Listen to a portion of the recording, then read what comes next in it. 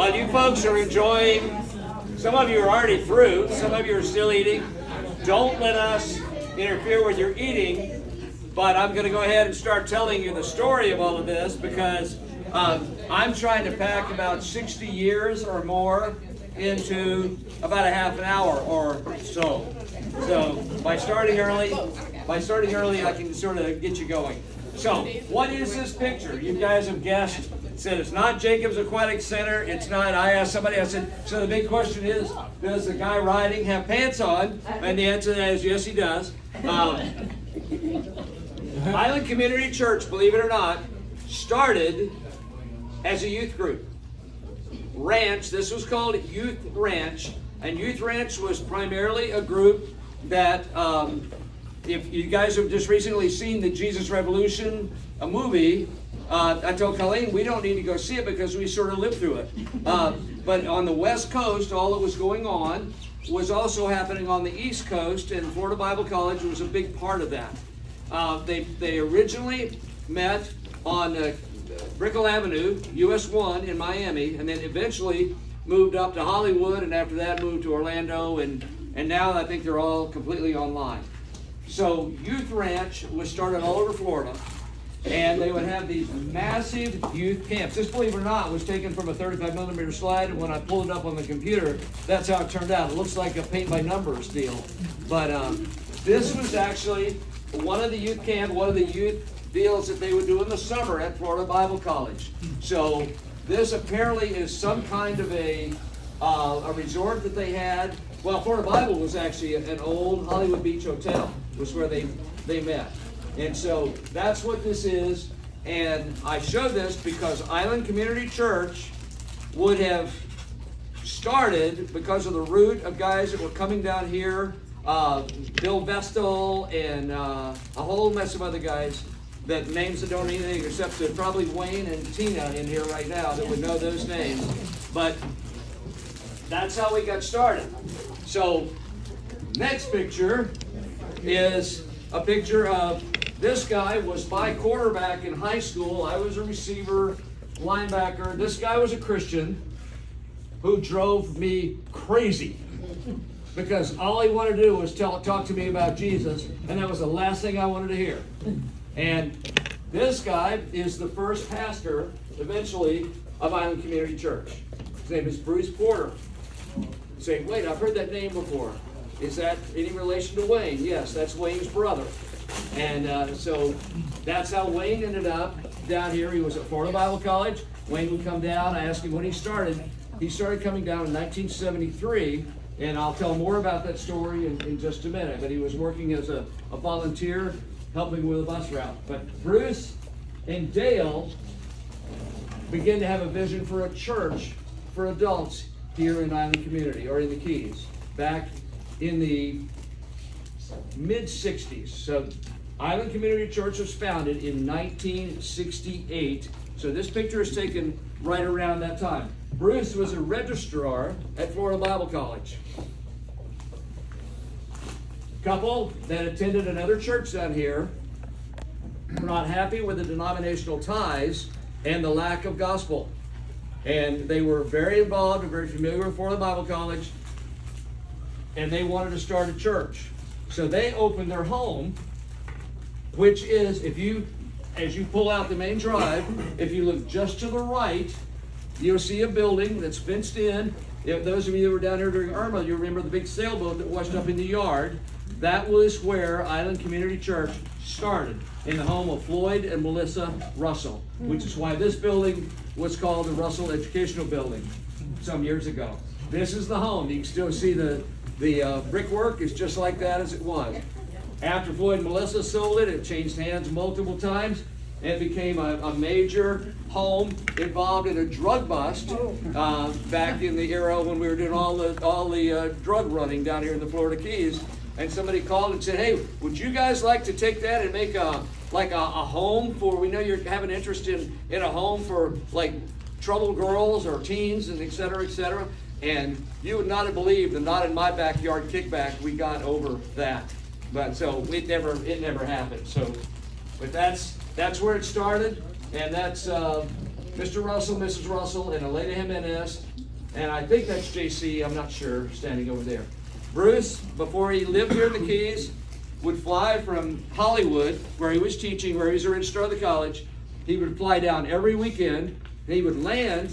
How many of you knew there was an airport in Fort Largo? A few of you knew about it.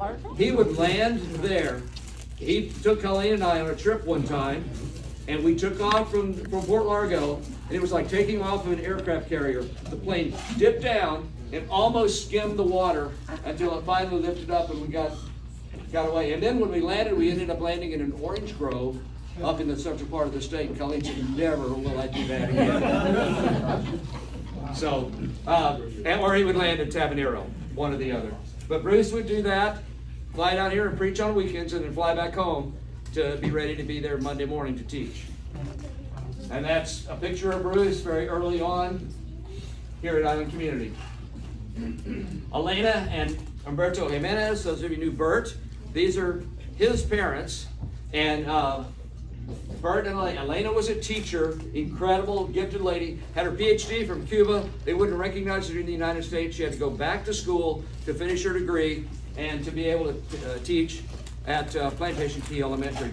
She started a daycare center at a church down here, and then kept bending our ear about a need for daycare centers and schools, and we'll come back to that in a minute. But he was one of the first trustees of Island Community Church. If you look at our original documents back in 1968, his signature, along with Bruce's and Dale's, are on almost everything. So that's Floyd and Melissa and Miss Elena standing out in front of Miss Elena's house. Island Community Church number 2. So if you look at our auditorium right now, down the street, and you look out and you see that mortgage business across the street, that used to be the old U.S. Post Office for Islamorada, and it was owned by Floyd Russell's stepmother, who rented it to Island Community Church, and so we were there for several years. I just want you to notice, you can see the Children's Center. Thank you, Elena, for encouraging that. And our first teacher was a lady named Connie Lindquist, who ran that along with, I believe, Ruby, Linda Daly and Ruby Pierce, if I remember correctly. So these buses will play a key role here in a little while. This is a picture of one of our youth activities. Looks like it might even be, they're eating watermelon. I think it's over at actually, probably at Floyd's, where he lived on the ocean side. But the girl standing right here is a girl named Linda Lang. And the reason Linda is so important is that, as I told you, I was pretty opposed to anything that related to the gospel, as most of you know. But Linda came into our home because her mother had died and her dad, her stepdad, had been arrested and she needed a home. So Colleen and I made a home for her, became her legal guardians. We didn't realize at the time, I didn't realize at the time, because it would have been a deal breaker, that she was a committed Christian. And her testimony, along with a bunch of the kids that were in my marine biology class at Coral Shore and biology classes at Coral Shore, were very involved in the youth group, and they began to just peck away at me. And so that's exactly, I point to that little girl and tell you that girl is responsible for Colleen coming to Christ for sure, because I volunteered to go help at a camp, one of those Florida Bible College camps, without telling Colleen where we were going, because she was a very good Catholic girl. And on a Wednesday night, we were laying in bed, and she began to cry. She said, "I'm really confused. I don't know whether what they're saying about Jesus is true or not." And I said, "Well, let's go see if Bruce is still downstairs," because he was still working at the college. We went downstairs, and he reached back when he saw us coming and took down a Bible and showed her, first of all, that it was approved by the Pope. So it was a Vulgate Bible, so she knew it was okay to look at. So he said, "Colleen, did you know that the Bible says you can know for sure that heaven is your home?" And she said, "It does not." The pastor would have told me that, or the priest would have told me that. So he showed her 1 John 5:13. "These things are written unto you that believe in the name of the Son of God, that you may know that you have eternal life, and believe in the name of the Son of God." Amen. And that was the beginning of her spiritual journey. I've never seen anybody, I sort of tiptoed in, I've never seen anybody hit the deck running like she did. I mean, it was like, and so and you don't talk about being in ministry without talking about your wife. We are in ministry because of that young girl and the Holy Spirit working through her and in us to bring us to that point. They own all, and that's, so this is first year teaching at Coral Shores. That's Colleen, that's me. This is What's with the hair? Like I should talk. I knew that. I put that up there because I've already had taken a couple of ribs on the hair. So this is right around the time that this spiritual journey was beginning, and it was life changing. And the verse in Scripture that changed my life, quite honestly, what does it profit a man if he should gain the whole world and lose his own soul? And I thought, what if I produce the best biologists, the best marine biologists, the best doctors in the world, and they die and go to hell? I can't stand that. And so I actually, at one time, had all the kids in my class in marine biology. Somebody asked me about, could there have been a worldwide flood? I said, well, let's see. And I went ahead and did all the evidence. And I had them put their heads down on their desk. And I gave an invitation. I was, at that point, I was too far into it not to. And almost every kid in the class raised their hand. Can you imagine doing that today? I got in trouble then, but not bad.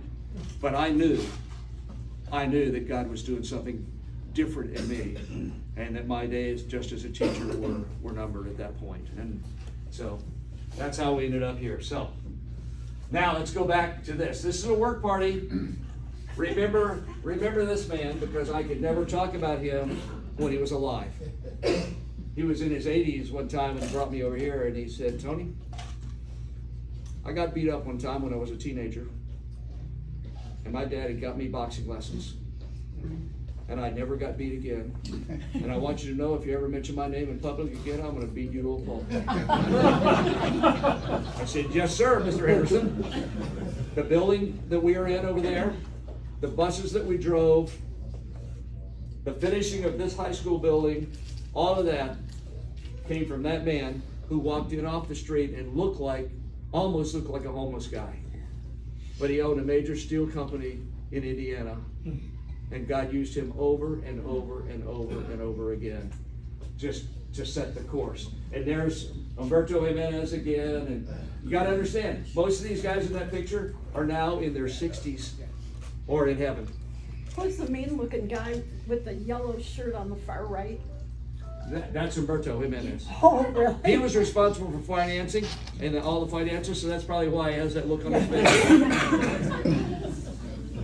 And there they are again, same group. Just I can name a lot of the people in there. I won't. But so this is what it looked like in the service in that building. Lot of that old wood paneling, and that's Jim Lane, one of our elders, the first elders that we had, and Floyd Russell playing the organ over there. It was definitely an organ, and the organ definitely had tubes, because he wouldn't play an organ that was electronic, because it don't sound right. This is our Sunday school class, one of our Sunday school classes. We didn't have room inside, so we just taught Sunday school outside. Why not? And again, those would all be people in their 50s and 60s now. Look at that. The old brown bus. When you hear me talk about the old brown bus and you see me get a smile on my face, this bus may mean as much as anything in this ministry to me, because I volunteered to drive this bus before I even stopped arguing with Bruce about the claims of Christ. He was going on vacation. I volunteered to do it. Wayne was the bus captain. He would sit up on the back of those seats and play the guitar. And we were very concerned about making sure we only put 66 passengers on that bus, as you can tell. We would cram as many people on that bus and bring them to Sunday school. I would pick people up, honestly, on the way down here that were waiting to go to another church. And one time, one of the pastors said, "You picked up my people." I said, "I didn't know you owned them." And then I said, "Hey, I know what we're going to teach. I don't know what you're going to teach." And so I just want to bring people to Jesus. And if they were standing out there and they'd hop on our bus, they were fair game. Exactly. And years later, I had to go back and preach in that church, and I apologized to that pastor for doing that. But I'm not really. I mean, but this old brown bus is really a part of our history. This is the first bus we bought, and it was because of this man. Anybody recognize the name Tom Gurr? Does that name mean anything to anybody? He was one of the early treasure salvers. So there was Art McKee and Tom Gurr. Tom Gurr was in a legal battle for years with the government over some treasure he had found. And eventually, I'll just shorten this up, he was not going to win. So he took the barrels of all the treasure, says, you want it? Go get it. And dumped them all out. This was pre-GPS, so there was no GPS numbers or anything like that. Now, did he mark it on the charts? I bet he probably did. But so, Tom Gurr was a big part of our church, got saved. And these are Spanish coins from one of the galleons that he gave us. And that's what we used to buy the brown bus. Isn't that cool? I tell people all the time, how many people started their bus ministry with pieces of 8? And there is the famous Cinemarana Theater. And that's what it looked like. It hasn't changed a whole lot from... That's crazy. Yeah, you know, there's another wall coming out, and the doors are different. That open glass is not up there.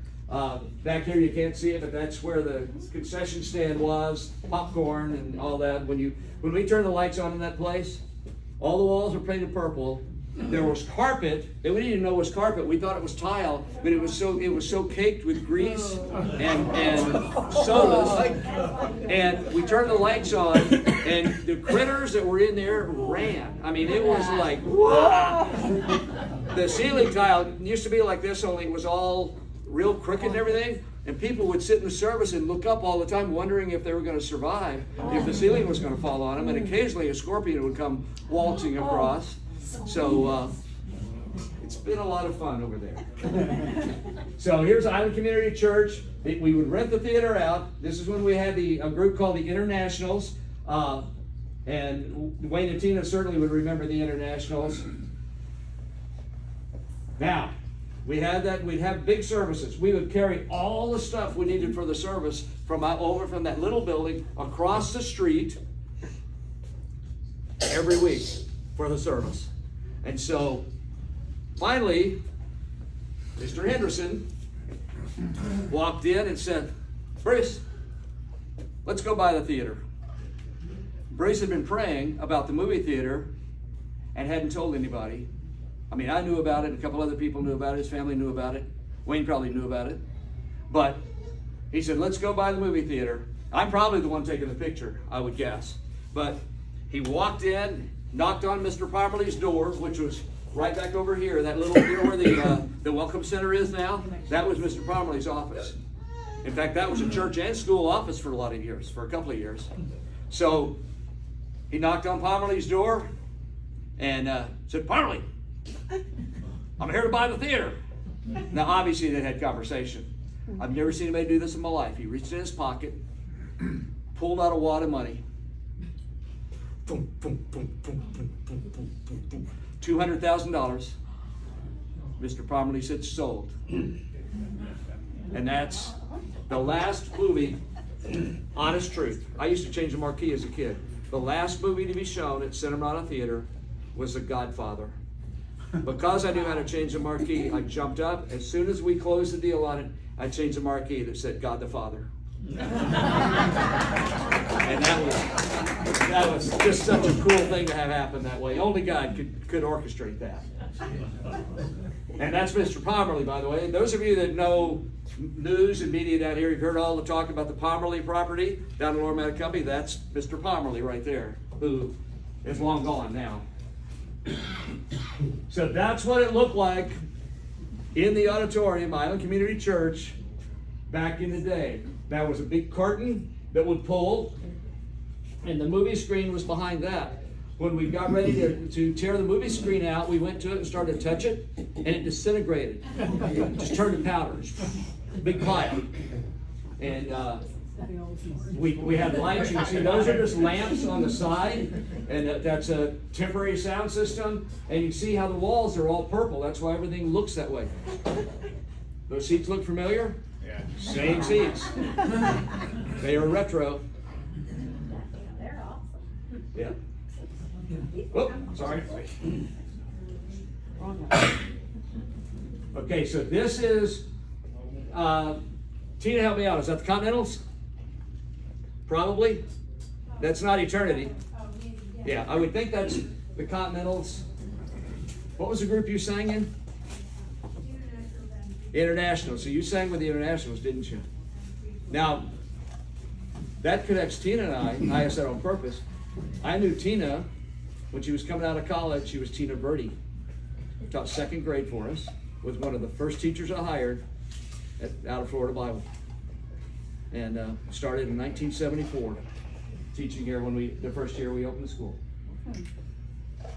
So it's getting a little bigger, a little more open. Not sure who that is talking. It's not clear. By the way, these are all taken from 35 millimeter slides and converted. So the quality of some of these is pretty sketchy. There is who was that group? Remember Wayne?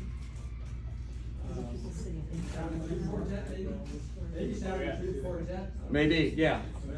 One of the groups in Florida Bible. What I wanted to see in this picture, look at all the people. And look at all the kids. So we're going to come back to that in a minute. Here we celebrated everything. I mean, literally celebrated everything. And this is one of our birthdays. Bruce had a deal for doing everything bigger and better. We had a hot air balloon. Invited kids out from all over the community. People would come. We're going to have the biggest snow cone. We're going to have the biggest apple pie. We're going to have and it was all about getting kids here. People would call and complain about, all you care about is the numbers and the size and the And, Bruce's response is always, well, actually we do, because people are coming to Christ, and so that was a big part of it. There's the thing with eternity, one of the groups. I don't know if Tina's in there or not. You'd have to look closely at that photo to see. Look at all the kids. And that's there's a reason that we were so kid heavy. You know what it was? The bus ministry. Back then, you could go around. I tell people all the time, I would be thrown in jail today. I would go on a 10-speed bike in a pair of, remember how in the 70s, the green gym shorts? Green gym shorts, t-shirt or no shirt, and white, red striped tube socks, and go knock on people's door inviting their kids to come to Sunday school, and they would agree to let them come. A guy would knock on my door today looking like that, I'd go, 911? Yeah.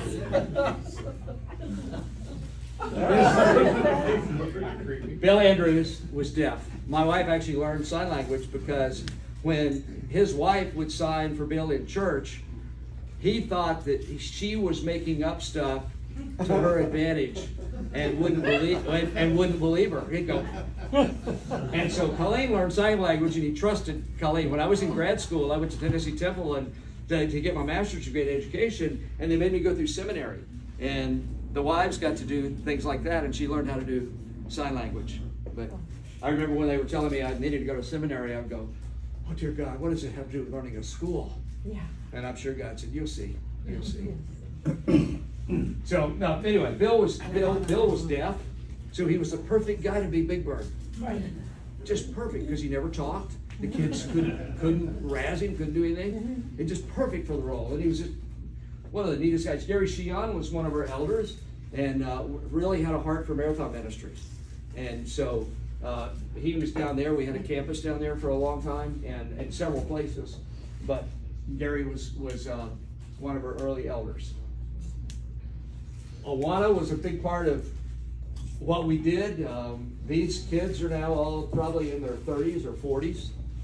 But Awana Clubs was part of who we were for a long, long time. And honestly, we just ran out of workers. It's, honestly why we couldn't do it anymore. Richard Oates was a school administrator. Was here with us for decades and decades and decades. And good man. And there's the reason I told you about all the buses. We had bus captains, and we would pack those buses out and just bring them in every week. Just try to get as many kids as we could. And that's why we were so kid heavy. But because we were kid heavy, Bruce said, I mean, I had only been around a little while.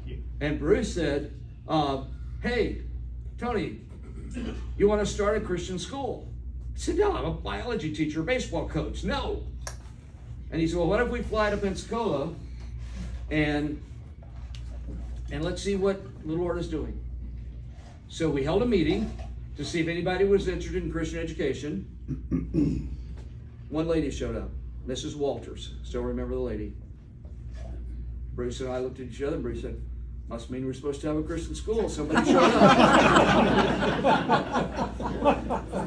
So we flew to Pensacola. I don't have time to tell you the story behind all of that.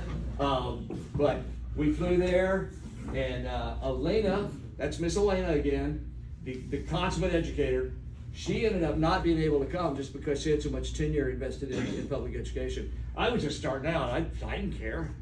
You know, and God completely orchestrated the way this worked. I mean, there's no doubt about it. I again, don't have time to tell you all the stories. That's a terrible picture, but that's the beginning of the elementary back behind the school building that when we started, we had basically from about March, maybe the end of February, till the beginning of the next year to build that entire elementary building. We worked non-stop. This is our first youth pastor. He actually fell face first in the concrete when we were pouring a slab. So that is not a staged event. That is just a mess. And he survived about 3 more days after that. But we would work until we couldn't go anymore. We would literally just fall over and sleep. We were looking for a guy that would drive at an electric company in Miami. Went to a Baptist church in Miami. He was an electrician, had an electric company there, would work all day, come down here and work, and then go back up and work again. And we were eating one night, and we lost track of where he was. And so we followed the air hose through his nail gun. We found him sound asleep, curled up in the hoses back in where the nursery is now at church. Sound asleep, you know. And it was just we worked and worked and worked. We were the construction crew, and well, come on, that one didn't want to stay. Now we're back. We're going the wrong way. There we go. Okay, so I assume one of our guys didn't make it. Those I'm not sure what the That's Carl Pierce. Carl Pierce is a man that I love. I can't even describe the love I have for Carl. Carl was at Florida Bible College. I played football with him in high school, and I tell you what made me want to hire Carl. Carl was not fast. In fact, he was one of the slowest guys on planet Earth. And but he'd go out and he'd run his laps. Sometimes we'd lap him twice, Carl. He'd never quit. He'd never quit. Carl never quit anything in his life. And he was just an amazing guy. I have no idea why that's happening there. So there you can see the building going up in the back. That's not even. Think about this section on the side coming out this much further. That's how it went. And then we got the school open. We opened with 54 students. Tuition back then was $500 a year. $360 a year for preschool and kindergarten, $500. And you do the math and figure out how you pay teachers back then. We didn't. I always tell the story on Tina. She had, you have 6 kids? And you got, what, $38? $8 a student. So you got $38 a week was her salary. And she survived. You know, God did all of this, or we would have been dead. We would have been dead.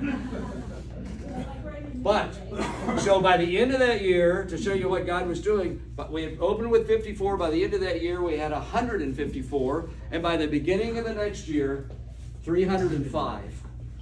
And we kept putting that number up there. It was so smart because as people begin to see that number, they go, oh, we got to get into this, which was kind of a cool thing to have happen.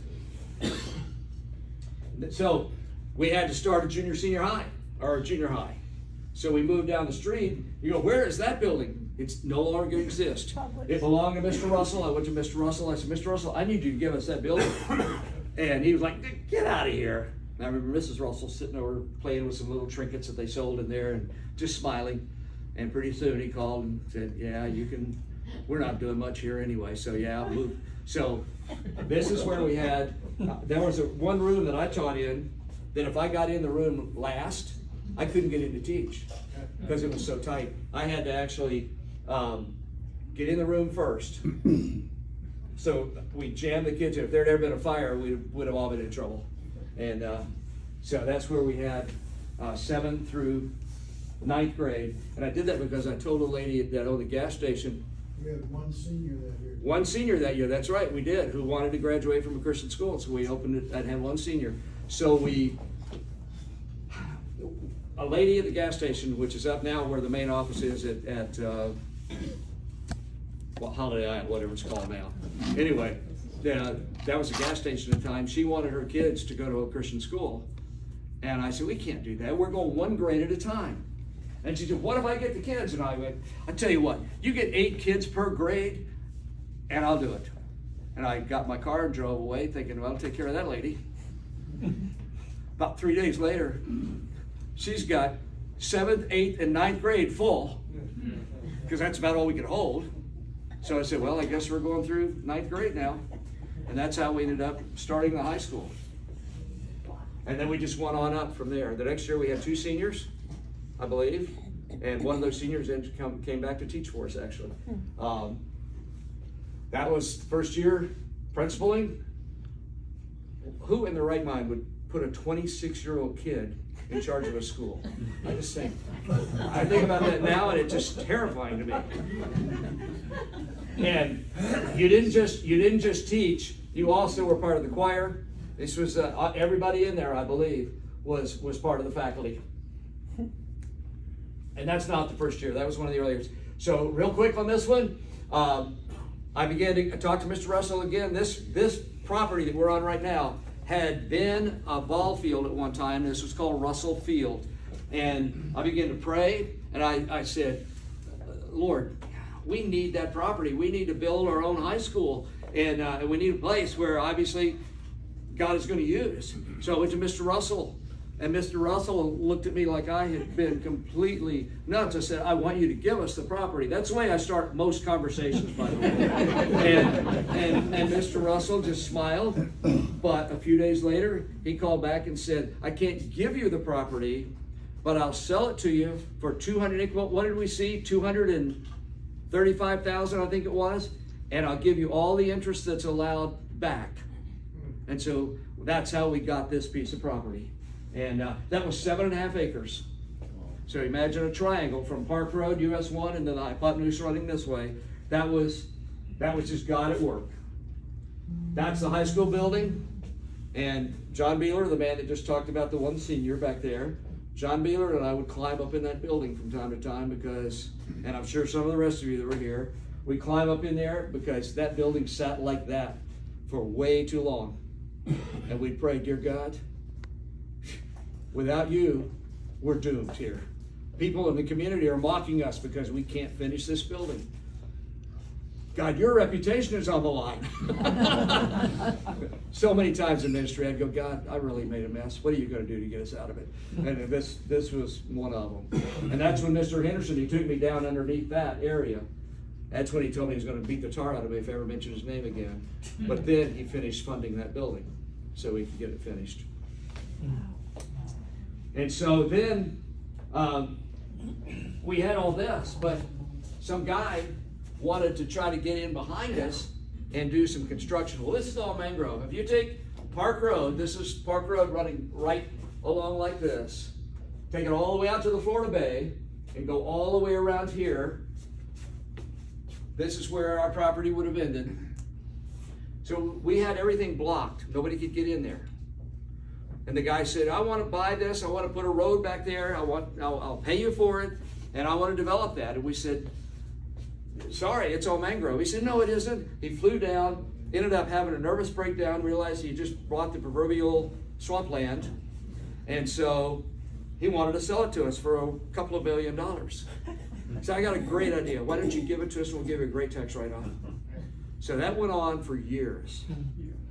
Finally, I got a call from a guy in Barnett Bank up in Tallahassee who said, I'm handling environmentally sensitive property, make an offer. So I said, well, let me talk to some people. I went to a guy in the church and he said, well, offer him $20,000. I said, I don't want to insult him. He said, Tony, you've been asking for it for free. I said, yeah, you're right. And so I called the guy back and he said, I can't do it for that, but if you can make it $25,000, I can do it. So 150 acres of surrounding property. And we gained a bunch of upland property where all those pieces of equipment are parked out there. That was all upland that we gained from that. So we now have more than 7.5 usable acres. This is where one of the buildings in Marathon, if that looks like the Methodist Church down there, it's because it is. We lease from anybody and everybody. So in 1989, I graduated, got my degree at Tennessee Temple, my master's degree. And as I said, I went through the seminary. First Sunday in January 1989, Bruce basically took a church in Salem, Oregon, tossed me the keys, said, here you go. And then, so I was interim. And then the church called me after about, 6 months or something like that. Were you guys, Ken and Denise, were you guys here about, yeah, you were here then. So that was about that time frame. So that's how I ended up being the second pastor of Island Community. This is us burning the mortgage to this property when we paid it off. That we were absolutely debt-free at that point. And there are a lot of familiar faces back in there. Ken and Denise, you see John Rady back there, probably. And then, of course, we didn't know what to do since we were out of debt, so we signed the paperwork to start a bond program to build this building that we're in right now. And so we started a capital campaign, and this is all tilt wall. So you're sitting in this place right now. What year did this start being built? About 8-9 years ago. Is that about right? 10 years ago. More than like maybe 2008? Yeah, I can't remember. And you know, so many of these things are just kind of all blend together. Yeah. By the way, the Russell, I started telling you about the Russell property, the mangroves. What I would do, I couldn't walk out there. So I'd walk around. I'd learned this from another old preacher. I would throw rocks. I'm an old baseball player, so I knew I could chuck rocks pretty good. So I'd throw rocks out in the woods. And I'd say, God, claim that for you. And just walk around. You couldn't walk out there. Back then, the crocodiles wouldn't have gotten you, but you just couldn't walk out there. Today, the crocs might get you. Anyway, so that's what this building looks like. And some of us have done a lot of life together. And I remember Wayne when he was just in college still, and Tina just coming out of college and starting to work for us as Tina Verdi at the time. And then there's a younger John Beeler. John, you had a little more hair. John Beeler. That's John Beeler. That's a young, well, John, it actually looks like his son now. And Roy and Sue Bogue. Mike Young. We used to lead kids on the Appalachian Trail. This is a very young Mike Young. He had only been away from playing college football for a little while in there. We were trying to cook garbanzo beans that I took along, and we didn't realize that at elevation, but garbanzo beans never cook. So we ended up having a massive marble fight with garbanzo beans that night. Ralph Pratt and I had a lot of history together. This is back in the Promise Keepers days, and Ken would remember those, Wayne would remember those, and John would remember those. But Ralph and I were always being put together. Ralph Pratt now pastors church in Key Largo, Hibiscus Park. Ralph was one of our bus kids. we had a girl named Kathy Stamatinos, who was this tall, lanky Greek teacher. And she walked into Hibiscus Park, that's the African American community in Key Largo, one day and grabbed a basketball for a bunch of guys playing basketball and said, "Give me that basketball a minute." And Ralph walked over and said, "Woman, are you crazy? Do you want to lose your life? What's wrong with you?" And she said, "I just need the basketball a minute. You guys all need to be in church." And so they listened to her. They let her give the gospel. But by the way, if the people from Florida Bible College, just so you know, if it moved, it was going to hear the gospel. If it had breath, it was going to hear the gospel. They witnessed to anybody and everybody, every time, all the time. And so Ralph was a kid then, and a mean kid. He really was. And but Kathy invited him to Sunday school and said, "Get out of here, leave me alone." And so Kathy every week would go knock on the door and walk around and knock on his bedroom window. "Ralph, come on, you need to go to Sunday school." And she was a bus captain. And finally, he started coming to Sunday school, and he got saved, went to Florida Bible College, and now is a pastor in Key Largo. So, a lot of history. Just, I love it when I see God take somebody's life and turn it around, and you see them come to Christ and then see what it does to the rest of their life. Yeah. And I've had the privilege, this is a young gal, Marlon Moss's daughter, Skylar. This is her in, I think, kindergarten. And that's her graduating. So I've had the opportunity, several of you have had the opportunity to watch a lot of your kids grow up and then become adults. And I love the fact that, of course, you guys know who this is. One of our big events, Tim Tebow, Danny Werfel. I hated the fact that I had to be on stage with guys from the University of Florida. But I bit the bullet. We were doing an interview. This was a huge event. We had kids from all over South Florida that came into this thing, and we had Tim Tebow, Danny Werfel, and then that's the other part of the interview. For King and Country? Yeah. I didn't even know who for King and Country was then, but with for King and Country and Britt Nicole. I don't have a picture of Britt. I do have one, but I didn't put it in here. What year was that, Tony? 2013. I said 13. 13. Yeah, 2013. That's it, came from back there. Okay. So, we're getting near the end here, by the way. So this is Miss Gwen McBratridge, Yes. and this is 5-year-old kindergarten. That's my roommate. Was she really? Yes. So Gwen had this group of kids, and that's my oldest son right now, who is a patent attorney and is 47. Is that right, Colleen? 40, yeah. So, Trevor, how old would he be? Was that right? Yeah. That's what I thought. So this little kid that looks like Isla is Mr. Pastor Trevor Mann. Is that awesome? Now, I can think about what that does to my heart as a guy who was his school principal, and to watch him grow and grow and grow. And so, there, I decided to isolate it for you. See? Doesn't that look like Isla? And there we are, sort of handing off the baton. I had hit 70, and it was time to hand the reins over. I just felt that God had been leading that in the succession plan, and so there we are. So excited to see what God has done. And there's all three of the pastors. Bruce had come down, and we had doing some celebration and happened to grab that picture of the three of us. And I left Trevor a couple of presents. Hurricane Irma, he took over not too long after that. That was the beginning of the end, by the way, for Island Christian School, because families had no discretionary income. Families were bailing out of here like nobody's business. And I tell people all the time, I don't think there'll ever be another, quote, private Christian school like Island Christian was in the Keys again, because there's not enough margin of income, unless you can find teachers that'll work for $36 a week. It's just not going to happen. So, But then, so that's right after Irma. And then the other present I left him was COVID.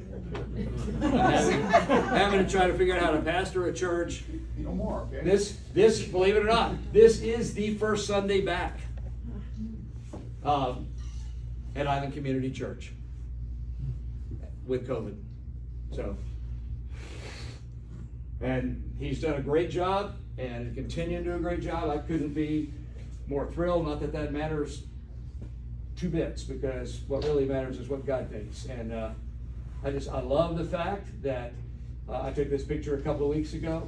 You know, we're growing like crazy, and you just see God at work.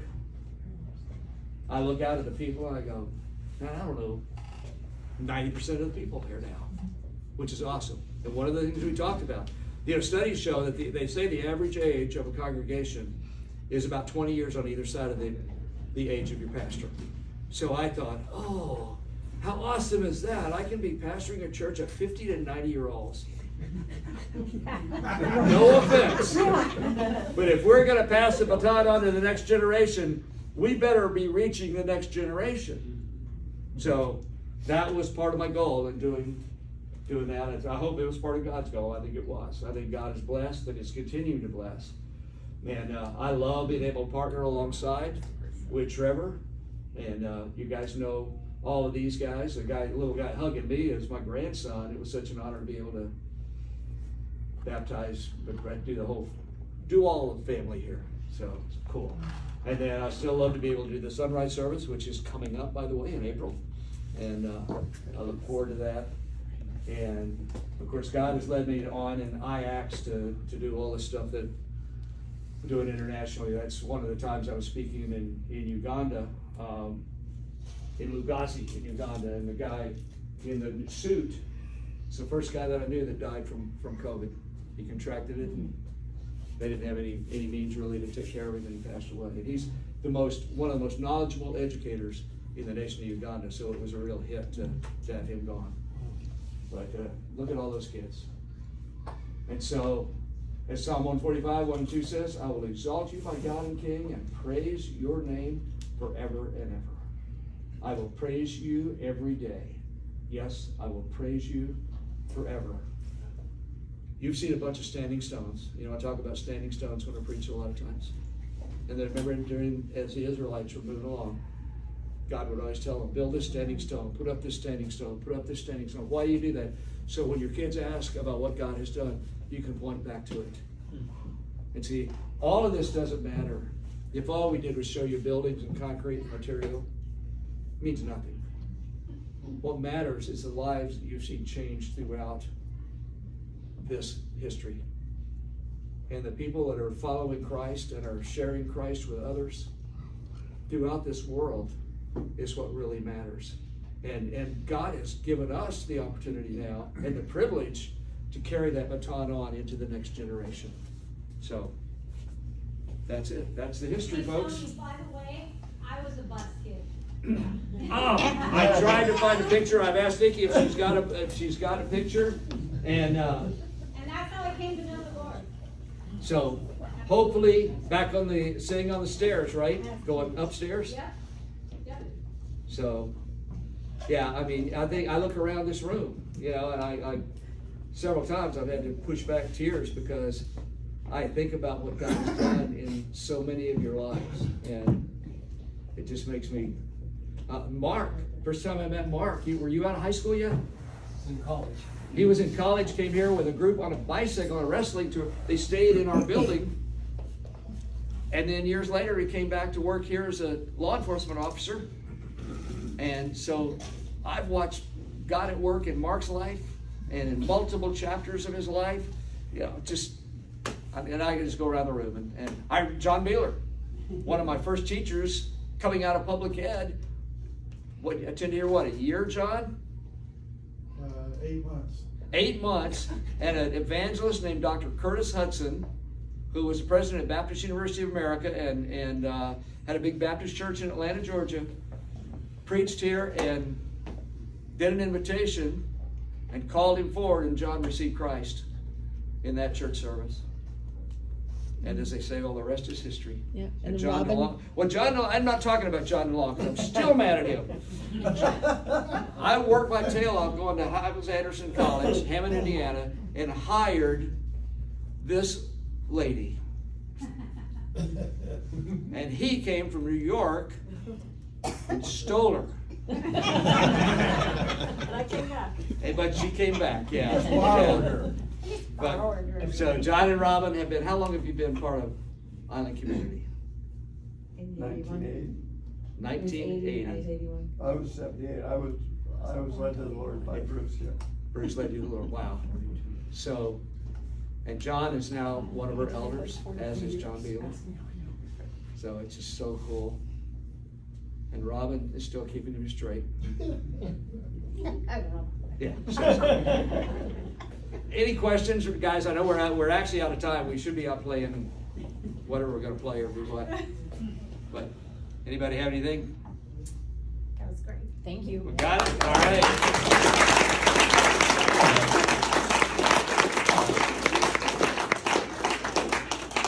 Hey, let me just lead us in a word of prayer before we walk out of here, and because we need to thank God for all this. Father, we thank you so much for not the pictures and slides, but for just the fact that you have been a great God and you will continue to be a great God. Father, we continue to trust you as we move forward. We look forward to what you're going to be doing with this place and the people that will come to Christ because of this facility and the fact that you've been able to allow us to be here in this place at this time. Just thank you, Father, for loving like you do and for loving this place, loving these keys as you do. We pray your blessing over it now. In Jesus' name, amen. Thanks, everybody.